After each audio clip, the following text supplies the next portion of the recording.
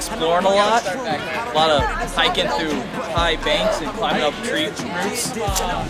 So I'm ready to go, and I'ma tell the world what they need to know. A slave to myself, but you let me go.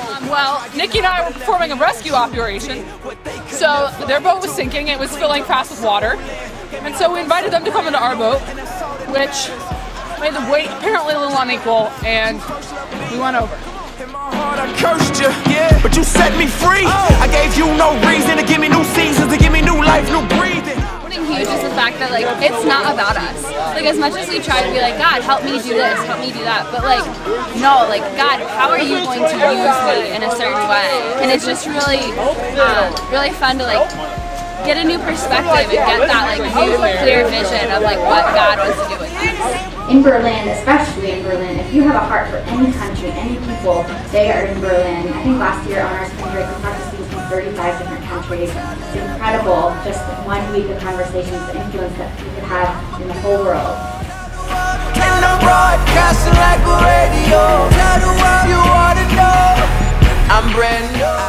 Playing frisbee golf. Yeah, we're killing it. Free lunch if we win. I got the old me in a rear view, got a new me, got a clear view. I was so dead I couldn't hear you. Too deep in sin to come near you, but you drew me in, you clean me up to take me home. It's easier maybe sometimes to put your hopes and, like, you know, find happiness in other things, but then ultimately those things won't measure up to what God made.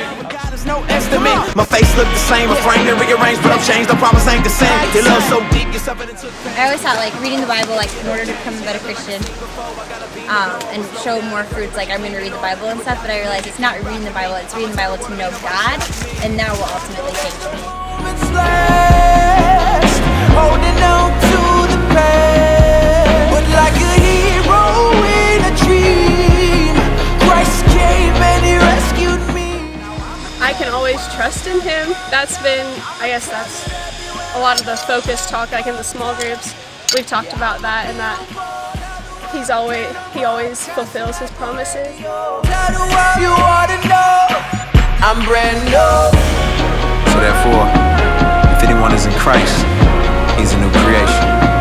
The old has passed away. Behold,